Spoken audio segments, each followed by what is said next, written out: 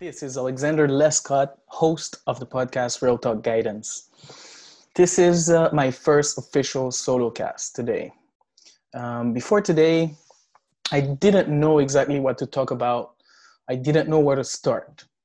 You know, so much to share, so much in my mind. So I think today I had a breakthrough, and that's why I decided to talk to you, to my listeners, to my audience. But first, let's talk about fear. I had to conquer fear. Fear of disappointing my listeners, or even worse, fear of disappointing myself. And I'm going to paraphrase Regan Hillier. She says that no one can be fearless, but everyone can learn to live with fear. Everyone can learn to dance with fear. Everyone can bring fear along for the ride.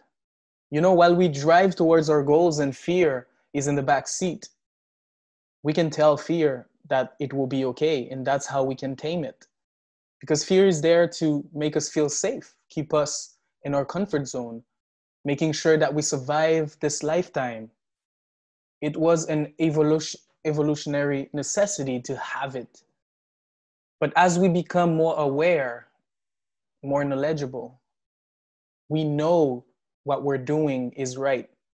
So that is our job, to actually tell our fear to take the back seat.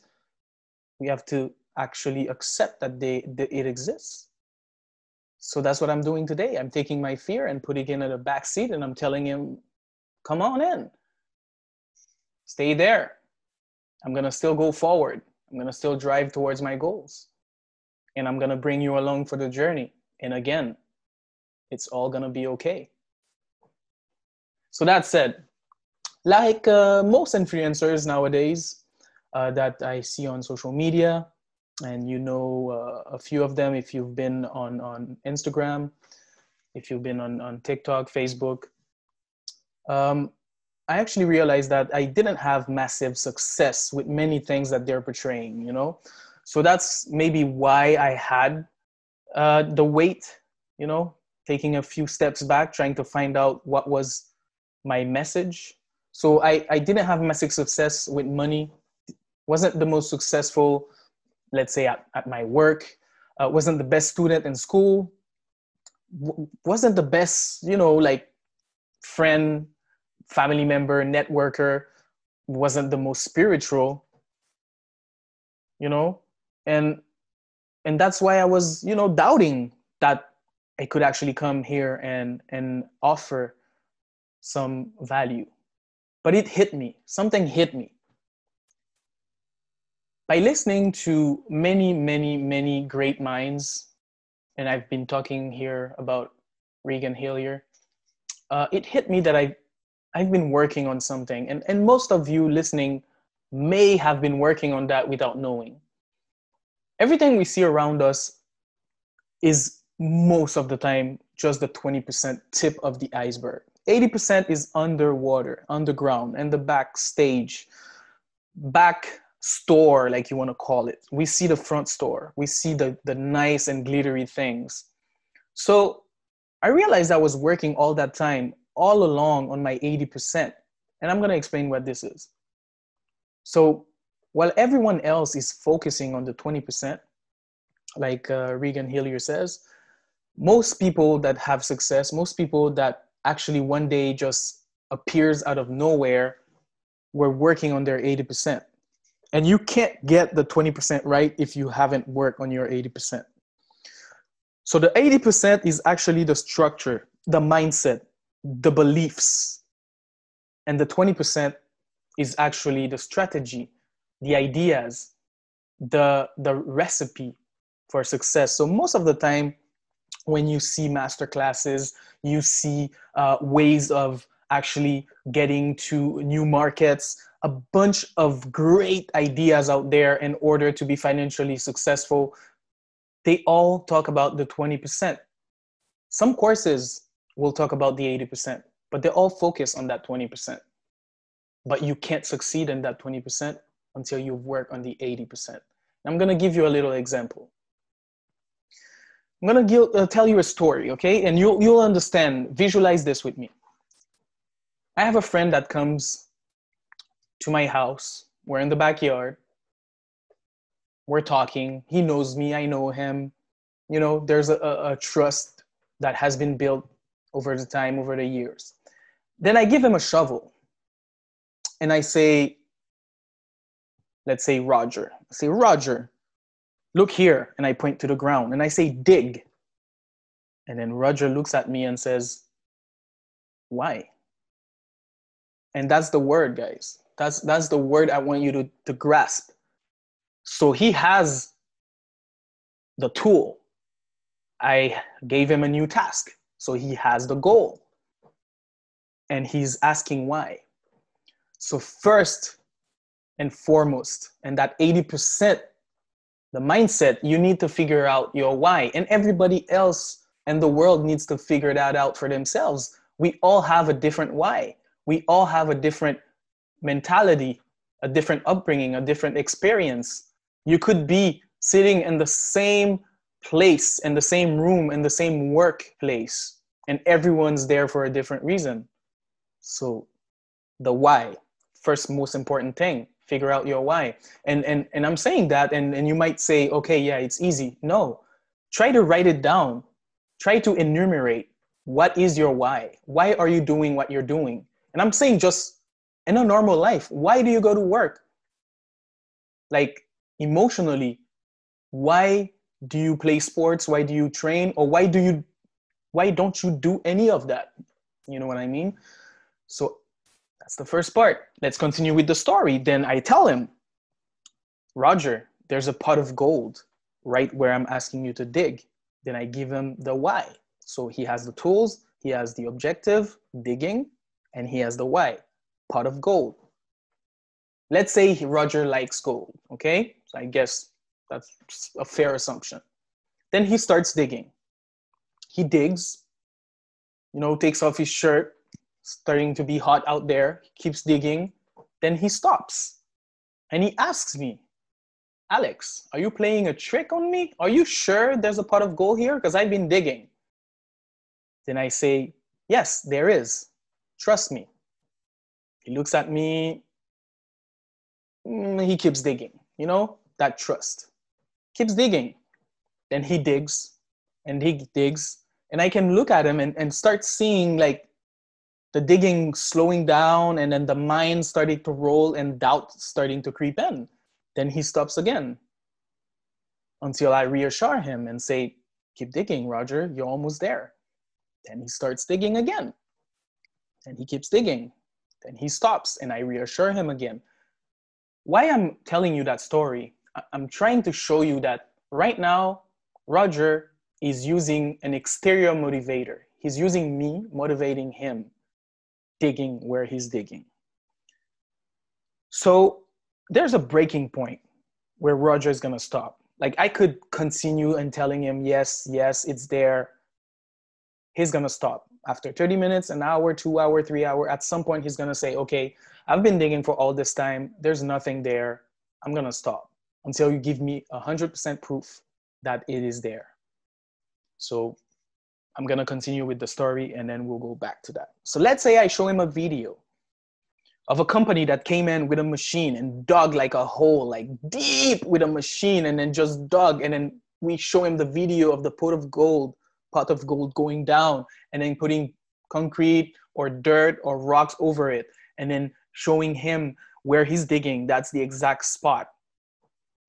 At that point, most people would continue digging because they've seen the proof. They know it's there. So they would keep digging and they would dig and they would actually take a break, go drink water, maybe sleep, come back the next day, start digging in the same place because they know it's there. So why the rush? If it takes a week, 2 weeks, a year, 2 years, 10 years, he knows his pot of gold is there. So he's relaxed, no more anxiety. Now, most of the time we can't have that assurance. We can't have that video. We can't have that proof. So what's missing? I was talking about the exterior motivator that was me. But let's say that while digging, Roger decided to believe that the pot of gold was there for himself. Didn't need me to talk in his ear and reassure him. Just started to believe that it was there. The resolve would start building. The same as showing him a video. He would project himself. He would visualize that pot of gold in his hands. And the exact thing would happen. He would take a break, take water, go back to sleep, wait a year, 2 years, and know that he can come back and start digging because the pot of gold is there. So either he believes it within him and his beliefs and his mind and his visualization, or he needs an exterior person to give him. So what I'm saying here is most of the time you won't find that motivator outside. It is rare. No one's there to cheerlead. You don't have a cheerleader saying, yes, go, yes, go. You are the only one that can have your own beliefs and your own dreams.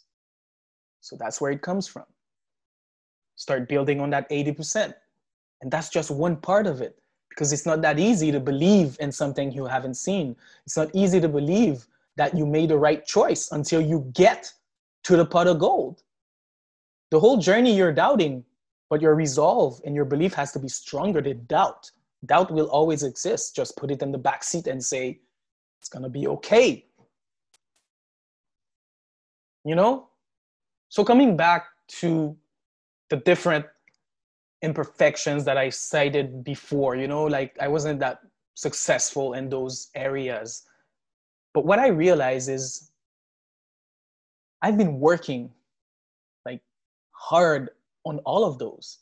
And everyone's working on them. We're working on upgrading our income. We're working on being better, more healthier. We're working on having a belief system, a good mindset. We are all doing it. But the difference is I've been quantifying it. I've been putting pen to paper, actually scoring each of those groups, each of those pillars, if you want. Just grade them 1 to 10. Okay, how am I doing on the family front? How am I doing on my financials? How am I doing in my beliefs? How am I doing in my spirituality? How am I doing on my fitness? How am I doing in my connections with others in my network? How am I doing with family? How am I doing in my love life? Rate it from 1 to 10. Then once you start looking at the picture, then you start knowing where to work. And that's where I come in. I've been working on all of those pillars and I've been fighting equilibrium. And I think that's important. I think it's important to know your strengths and to know your weaknesses. I think it's important to know your dreams and to know your fear. I know that it's important to know what makes you sad as well as what makes you happy, knowing what calms you and what angers you to your core. Accepting the light and taming the darkness, the yin and yang, if you want to call it that way. So the idea is that duality, is that equilibrium, is that going away from extremism, is finding that you are a multi-talented being. So when you find that equilibrium, when you have that clear mindset, you start getting realization that comes with humility, where you know that you're not perfect, but you know that you are working on all of your imperfections. And you know what? I've read somewhere that you need to be working on improving what you're good at already. Sometimes put aside some imperfections because just get better grades on what you're good at. And then after that, you go back and work on your imperfections. So that's what I've been doing. I've been working hard on the mindset. And right now, I'm working on the 20%. So right now, during the pandemic, I kept working with my 9-to-5 job. But at the same time, I kept studying, listening to nonfiction books, listening to seminars, applying to masterclasses. And what it brought me is actually creating my podcast I actually started multiple businesses online. One is running actually right now at this moment on Amazon called Lescot brand. It's a company aimed at protecting the family of everyone that interacts with our brand. So we are actually a family business, me and my wife, and our motto is that we actually put safety of the families that we serve first. So that's one of the businesses. Then I have the podcast, Real Talk Guidance. That's actually on all major platforms right now. And the idea of Real Talk Guidance is to inspire people, is to help bridge the gap between wanting and having the mindset that you need in order to focus on your future, on what you need, not what everybody else says that you need, not what everybody else says that success looks like. Is fighting you and realizing your true dreams. And then I have two other businesses that are in the works. And you'll be hearing about them really soon. So the idea here is that when you have a clear understanding of your strengths, then you start having clarity of purpose. The anxiety starts to subside, and then you actually know where you want to go. And like I said, once you know, you start driving on your journey with a clear mind and a laser focus. And then you put fear in the back seat and you say, come along for the ride. I know you're there to protect me, but it's going to be okay.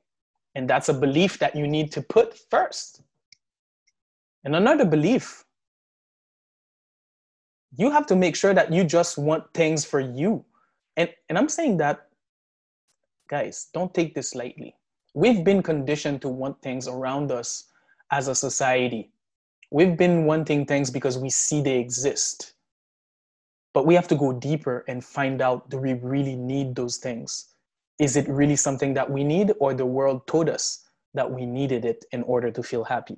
And that's the hardest thing to find out. We need to go deeper and find out for ourselves, what is it that we want? And I think it's the hardest thing of all. Ask anyone. Ask them, what do you want? And they can't seem to give you a straight answer. Like it's kind of the hardest thing, but how can you function as a sentient being, like going about your life without knowing what you want? Then you're turning in circles, then you're always confused. And confusion is the worst thing for prosperity. Confusion is the worst thing for peace. Confusion is the worst thing for mutual understanding. And it's the worst thing for anxiety. Anxiety is based out of confusion.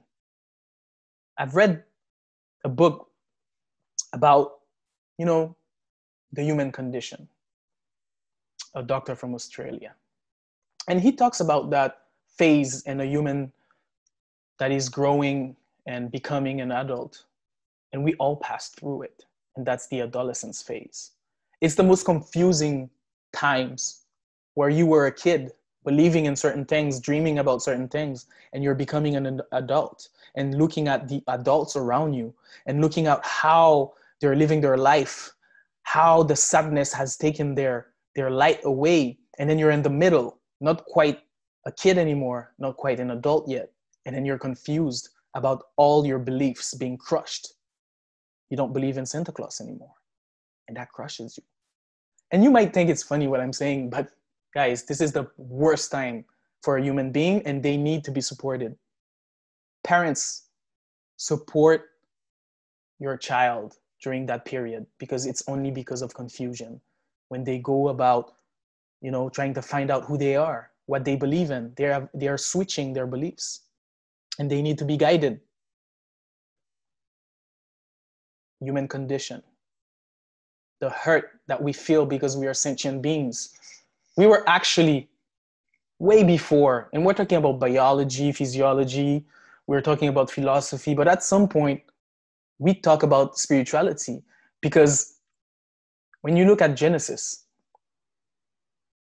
and I'm talking here about spirituality, not even religion, every book, religious book, they're so powerful because they're at the same time the best nonfiction book written, but at the same time they have stories in them, parables, that's like fiction. So it's like a mix.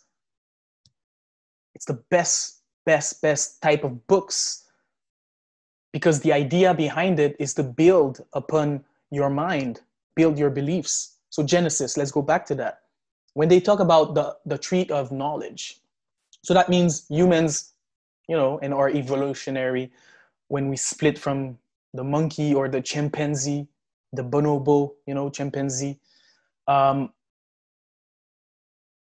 we actually realized that knowledge came at a price, a hard price. We started to feel ashamed.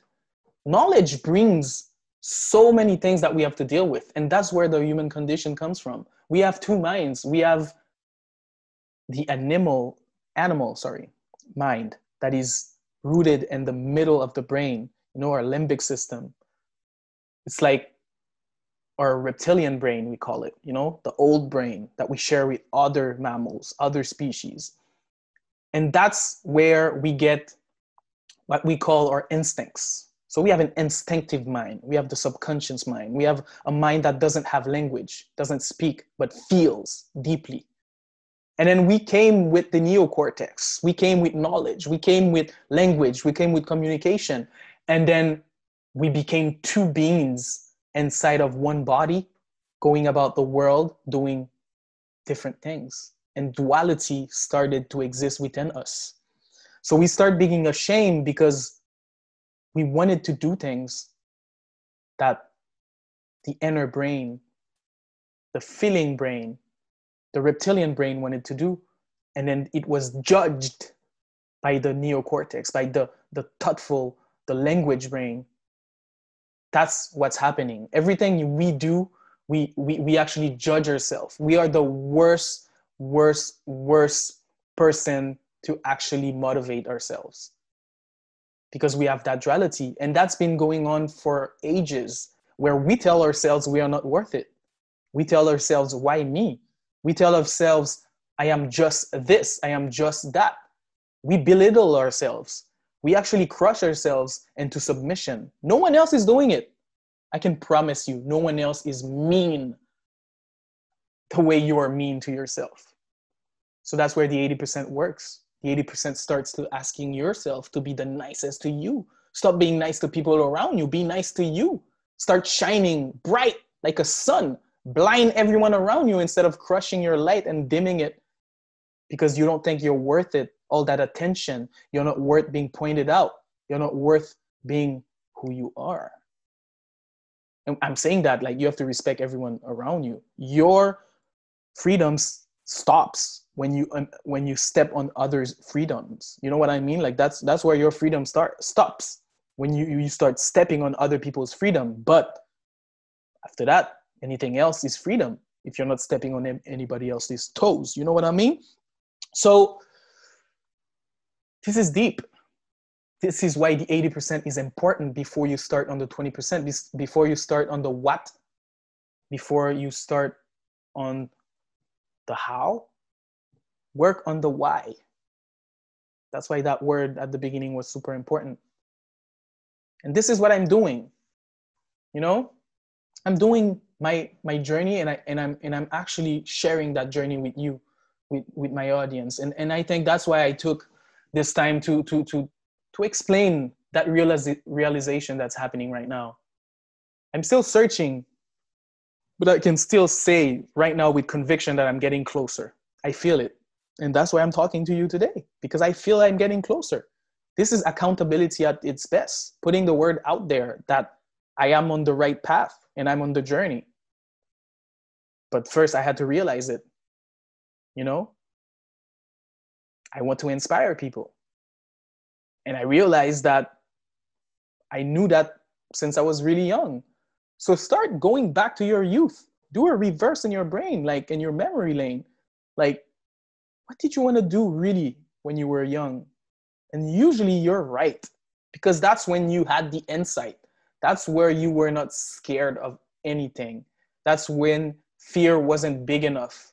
fear wasn't strong enough to hold you back and ask you to stay in your comfort zone. So go back, try to find out. And it might change. You know, I wanted to be a scientist. I did it. I went to school, I work in pharmaceutical. But at the end, I realized I wanted to inspire people. So I said I wanted to be a scientist because that's, at the time, that's what I felt was inspiring. Einstein was inspiring me at the time, really young. But now I feel that there's other ways of inspiring people, and the world is changing. And we are going to be asked to be even more human because AI is coming. Artificial intelligence is going to show us what's human and what's machine. It's going to show us what part of us is just not human at all. Like total recall is not important anymore. It used to make us different. And I did a podcast that's going to go out soon with Clifford Beaulieu. I'm sorry, Clifford Bushro, my bad. And we did that podcast, episode 8. And we talk about this. We talk about like, the world is changing. People right now that are successful are the people that's going to work the hardest. Because knowledge is free. It's for everyone. We can type any question into Google and find out right now. There's a way to search. There's a way to confirm information. But that's not going to be the secret. So there's a lot of jobs that are going to be lost and disappear in the next few years. It's inevitable. You can't stop progress. You can actually shape it, but you can't stop it. So we're going to be faced to a reality where what is humanity? What makes us more human than machine? What makes us more efficient than the machine? And that's what's going to happen. Jobs are going to change. People are still going to work. We're just going to change the type of works that we do. There's going to be more coding, more computer involvement. People are going to be more inspired by creativity. People are going to think more outside the box. We're not going to be focusing. And we've seen the evolution through time. You know, we used to work really hard working the land. Like many people used to work in the farms until it changed, especially in developed countries where machine took over, and then a few people are left controlling those machines. Then we change into an era of industrialization where we worked in fabricating, you know, the world that we live in right now, all the machines, everything around us. And then machine came into the industrialization world and took the jobs and started being more efficient at welding, doing other stuff. So we shifted through the actual services. So many people were shifting their actual experience through services, you know, customer service, to facing the demand of customers, you know, trying to find out what customers want. Many great minds went to the marketing field in order to understand the psychology behind consumer psychology. So all of that is shifting, and there's going to be a shift. And the next shift right now is certain jobs, certain, like, I don't want to call them out, but let me give a few examples. And that's my own opinion. Okay. So that's only an opinion. I think that the basic jobs, like basic lawyers, general medicine, pharmaceutical, like basic pharmaceutical, like I think specialists will still be around for a long time, but those generalized jobs can be transformed into AI bots. It's more efficient. Even like right now, I think an AI has a better rate of finding tumors on an X-ray, okay? Because of machine learning, you train it to find those little dots where a human eye cannot see, you know? So knowing that, how can you be confident about the future? You need to be confident about your ability to be more human, be better than the machine. Don't try and compete with the machine. You won't compete on that field, but the machine cannot compete with your humanity. We are not close to creating an AI that feels. We are not close to creating an AI that can actually think like a human, because we are not logical beings. We are illogical. We have gut feeling. We have beliefs. And machines cannot have that because they are rooted in logic. So I call it the optimistic view. And that's who I'm talking to. Actually, I'm talking to only the optimistic few, because a lot of people won't believe what I'm saying, or won't even want to listen to the end, because it's okay. They're pessimistic, and it's okay, because they have actually good reason to be pessimistic. But I choose to see the cup like half full instead of half empty, because we're both right. So let me choose the right that's going to help me go towards my dream and keep the fuel entering my brain, showing me that there's a reason to go forward. So the optimistic few, that's who I'm talking to, and that's who I want to inspire. Okay, so let's dream. Let's keep dreaming. Let's dream of a better world. Let's dream of peace. And that word peace is really controversial, because I've seen like pageants, I've seen Miss Universe, where they would ask the contender, like, what do you want? And they would say world peace. And then most people like in developed countries would grin and make a little laugh, like, oh, again. But having interviewed women from that universe, the pageantry universe, I understand where they're coming from, because they go around and they visit other countries, they visit other communities, they see the hunger, they see wars, they see people displaced. So it's not a funny thing, it's not something to grin about. World peace is actually something we can ask for. Why should it be a utopia? Why should it be taboo to ask for world peace? It's attainable. Is it happening now? No. It's okay. But it is attainable. There's ways to do it. It's not my job to do it, but I just want to put it out there. Let's dream of a better world, and let's dream of peace. It's a dream. I have the right to dream. You have the right too. So I want to end on a good note. I want to tell you, every one of you, find people that inspire you. This is what I've done, and this has served me well. Find people that inspire you. Everyone has different people that inspire them, because we all have different wants. But I'm going to repeat it one more time. Find people that inspire you, so you can in turn inspire others. Thanks for listening. This was Real Talk Guidance.